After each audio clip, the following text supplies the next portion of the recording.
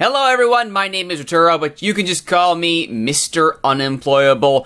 As promised, we are at the 2025 Gold Cup, and our featured match today is the final match of the group stage against Costa Rica, currently leading the group, while we are in fourth.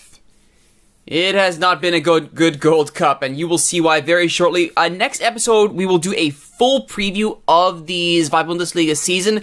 I do want to point out two things very quickly on the domestic front. Number one, VfB Stuttgart is our new senior affiliate, so they'll be paying us money. We get that sweet friendly cash from them, and we get to loan down some of their players if, Stuttgart ever feels like sending them out, which they've been a little bit reluctant to do so far. Not that I'm a little bit, concerned about that state of affairs, but we got them, which is great. Very happy about that. On the other front, and again, we'll do a full roundup next episode once we get back to the domestic front. The other important thing when we're talking about Arminia Bielefeld is the team awards came out. And if we go to those awards, we should find Player of the Year is Haris Mehmetovic, which is no shocker whatsoever. Mehmetovic, far and away the brightest light on the team in 2024-2025.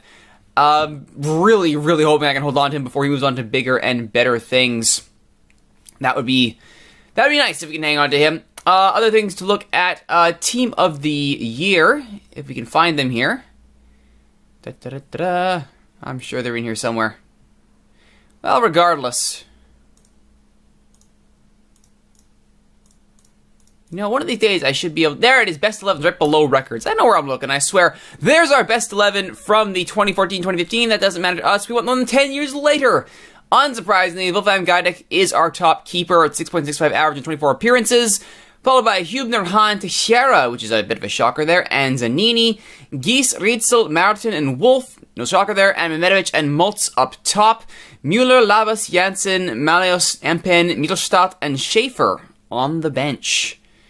There's your Best 11. Alright, that's enough for the domestic front. I said we were going to focus today on the Gold Cup, and focus on the Gold Cup we shall, and it's going horribly. It's going absolutely horribly. Costa Rica, El Salvador, and Guadalupe are all ahead of us. Guadalupe undefeated with 2 draws. One of them is against us. And it's not like I can even claim we got CONCACAF. Totally, I mean, we did. This penalty that we suffered against El Salvador was a completely bogus penalty. I ripped into these, into CONCACAF for this one, and they did not punish me. Which tells you everything you need to know. A completely bogus CONCACAF penalty gives El Salvador the win, denies us a point. Not that it really mattered in the grand scheme of things. I mean, Dawson, fantastic match at 7.4, in which case he, captized himself to Canada, which is fantastic. Also, Jonathan Harrison captized himself to Canada, so fantastic. 2 major pieces finally committed to their new adopted countries, which is good. Sinot, Ferguson, and Bridge also getting cap time performances. Not that they needed them. I believe Sinot was staying with us no matter what, and Bridge, I think, was only ever eligible for Canada. But at least they're all locked in nice and tight, which is always good. But like I say, this CONCACAF penalty, I mean, there's a problem here too in that we got a CONCACAF penalty to earn a draw with Guadalupe. Air did not deserve this penalty at all, which means we would have lost 1-0 to Guadalupe. So either way, we're coming out of the first 2 matches with 1 point if you let the CONCACAFians cancel each other out, which is absolutely unacceptable.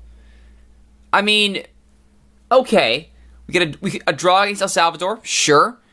Draw against Guadalupe, maybe, but to have to salvage a draw against Guadalupe and to have to lose out on a point with El Salvador from a penalty is just unacceptable. The crazy part with it is that all we need here is a win against Costa Rica. We go up to 4 points, and then we have to hope we win enough to overcome the goal differential. We could actually be in this, which is hilarious. I think if I've done my math properly, 3 goals. We have to win by 3 goals, because if we score 2... I think we'd lose on goals scored. What is the next tiebreaker? Let's find out here. Goal difference and goals scored. Yep, so we need to score 3 goals. Yikes. Not looking forward to it, but we gotta try. In the other groups, as expected, Mexico is already qualified. The USA likely will go through over Guatemala and Panama. Jamaica and Honduras over Curacao and Trinidad and Tobago. I expect that to hold through the final match. But yes, that's all to be expected. This absolutely is not. Absolutely not acceptable. So, let's see if we can change that a little bit here with a match against Costa Rica in which we are all completely beaten up. 'Cause of course we are. Hey. Well, we know Carducci's playing up in goal. That's a given. Dickinson on the bench. Oh, she's unhappy. Too bad I only have 2 keepers. The right's gotta be Kofi. He's actually playing quite well. It's going to be, I believe, Clement and Gasparotto with Schnibelli on the left. Kubi's out injured, which is fantastic. Smits is actually gassed, so as much as I want to play him here, I can't. So Smits will have to go on the bench. On the right. So that's the center. What's going on here? Oh, right, I played an asymmetric formation. Just try and get as many people as I could on the field. It didn't work out so well. Let's see here. On the right, we gotta go with Aird, I think. Actually, no. Barrett's healthier. Good. You're in, Barrett. DLP, ball winning. Yikes.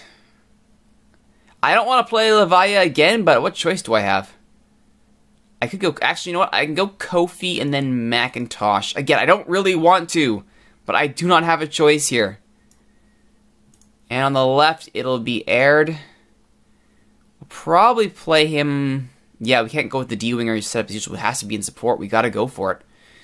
And then up front, the... Looks like it'll be Spencer in the deep line role. And Harrison's only a little jaded. Good. Fantastic. You're up front. Hamilton will sit there. And then Lavaya, Bridge, and Gilberto. Yikes. Yikes, yikes, yikes. Alrighty, we gotta hope for a miracle now. We're gonna stay defensive and hope we can somehow beat Costa Rica on the counter 3 times to get through. Yeesh. All I wanted was a good Gold Cup and horrible results against El Salvador. Even a draw against Guadalupe that we had to fight back and get. You'd think that would have been 3 points in the bag. Should have made this almost academic. A draw would have been enough. Such is life. He's a great player. That's wonderful for him. 3-5-2 or 5-3-2, depending on how you rate it. Oh dear. We gotta somehow shut down a very good Costa Rica side. And you remember, by pure rankings, we were somewhat one of the favorites coming into this. There's a very good chance we don't get out of this group. That might actually cost me my job with my country, which does not bode well. Alright guys, passionate. Get these fans their money's worth. We need a win. We absolutely 100% need to win this. I cannot stress enough how much we have to win this. It's a mathematical long shot, and that's being generous. But the Canadians will have to somehow find 3 goals against Costa Rica. I'm not all that confident. Aired free kick. Gasparotto's header. Oh, he's got one early! Luca Gasparotto with a clutch header, his first ever for Canada. Oh my goodness. Hold on to your hats, sports fans. Oh my goodness. If we can somehow stun Costa Rica early, there is every chance we can sneak our way in.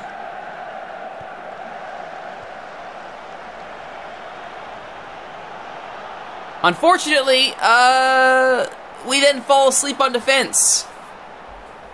So much for that early start. Yikes, what happened there? Schnibelli loses his man badly. Nobody backtracks. They all just run right past him. And Carducci really should have had that. Everybody falls down. Not good. Carducci, ooh, yikes. Carducci's struggling early. Calm down, son. Alright, we're gonna have to up the tempo here.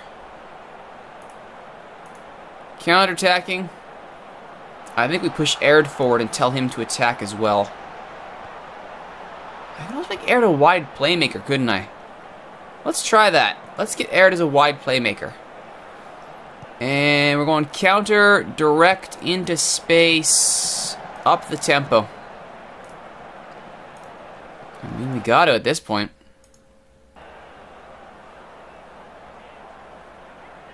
Beta. Over. Costa Rica are rather upset that we scored on them, apparently.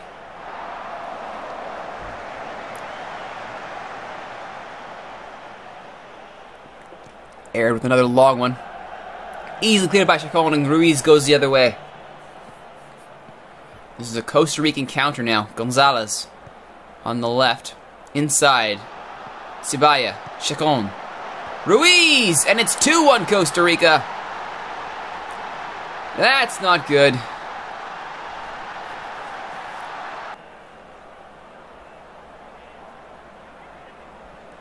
Oh dear, oh dear, oh dear. If only Schmitz weren't completely gassed. Well, now we gotta go for it.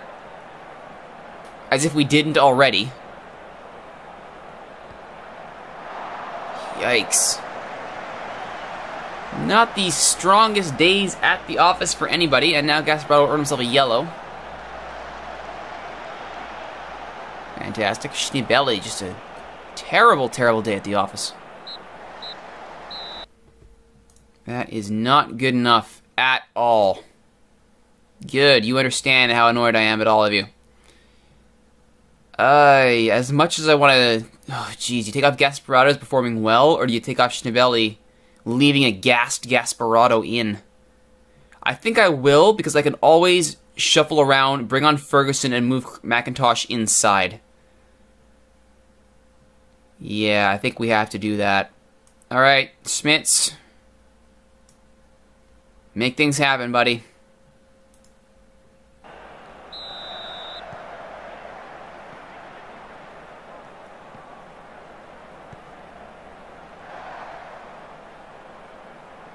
Canada need a win here, and they need a high-scoring win if they want to sneak out of the Gold Cup group stage.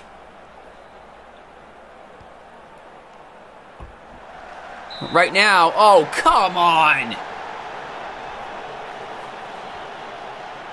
Really? 3 matches, 3 CONCACAF penalties. Lovely. That is just lovely. Well, I'm glad to see at least the football manager has CONCACAF's refereeing down to a science here. Unsurprisingly, Perez converts the penalty, and Canada have a massive hole to climb out of. Schnibelli, just absolute garbage. Absolute garbage. Elsie's having the best game of his career. What a time to have it. Alright, Schmitz, you're on the left. Schnibelli, we'll push you inside, and we'll bring Ferguson in on the right.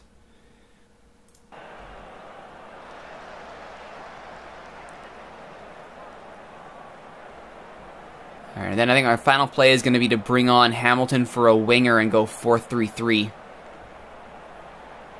And it's going to be now. Okay, so I think Aird is looking like he's had enough, so he comes out, Hamilton goes in, swap around, Hamilton attacking forward, advanced forward. No, I said advanced forward, thank you, and Poacher. Get up there. Barrett, actually no, hang on, undo that. Undo that. I can't bring off Aird because he's the one who can play centrally. So it looks like Barrett, you're coming off. What the heck just happened? No. Hamilton for Barrett. This is the problem I have right here. I can't even click on the bloody boxes properly. What hope do I have of winning this game? Alright. Aparicio, you can just play a central midfield role. Aird, I need you as a DLP supporting. And then we need, let's try that again. Hamilton, advanced, attack. Harrison, poach, attack. Alright, let's narrow the field. And go. This is where things get really dicey. 20 minutes to score 2 goals. Scratch that, 3 goals. Oh good, Elena Gonzalez injured. Come on guys, we need that miracle to happen right around now. Aird. Out wide to Ferguson.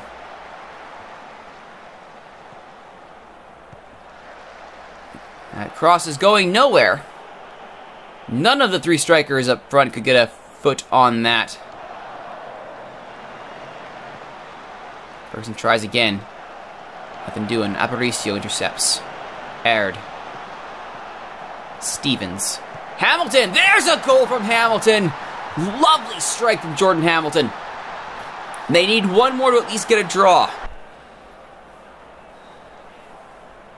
But that might be too massive an ask. Still, it's a formation change that seems to have worked. Why couldn't we be scoring these goals against Guadeloupe?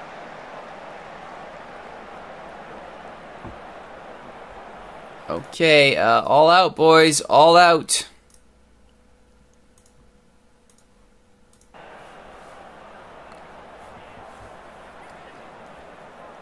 Smits down the line.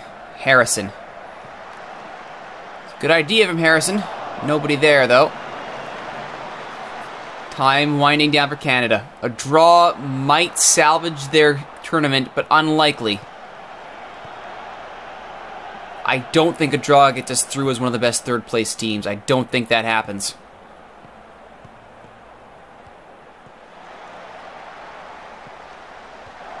Solorzano. Taken down by Kofi. Aird intercepts. Looks up, finds Harrison. Taken down, Aparicio takes over. Aparicio, long for Hamilton. Cleared away. Costa Rica just have to hold the ball and they'll have no problems doing that. Don't know. Yeah, no, we do not get out of the group with this result. Not even close. We needed at least a point. And then we needed to hope like mad that Guadeloupe just absolutely goes down the gutter. That ain't happening. And what would have been a very promising Gold Cup, undone by atrocious results against both El Salvador and Guadeloupe. Didn't like the penalty called against us, but really not like we, yeah, see? Once again, we get CONCACAF'd. No shocker there. That was horrible. Well, apparently I'm still in charge of Canada for the time being. I'll say, Schneebeli really did not do well there. Nobody's happy. It was good. I was very... Luca, blah, blah, blah. Miserably below expectations. No kidding. Yeah, that was bad. Bad. Well, on the plus side, it's not like it can get any worse, right? Next time on Mr. Unemployable, we go back to the domestic front. And we will continue, or we will start the season with Arminia Bielefeld against SC Kaiserslautern. Should be a good one in this Bundesliga. My name is Rituro. Thanks for watching, everybody. If you like what you've seen, please don't forget to like, comment, subscribe, share, favorite, tell all your friends about these videos on YouTube, and don't forget to join us live in Twitch, twitch.tv/Rituro, where every single one of these episodes is recorded for the amusement of Twitch chat, who are already bothering me. Why wasn't it a 4-2 prediction? Look, I tried, Snorlax. Or were you hoping it was going to be Costa Rica? Either way, my point is, my name is Rituro. You just call me Mr. Unemployable. Thanks for watching, everybody. See you next time.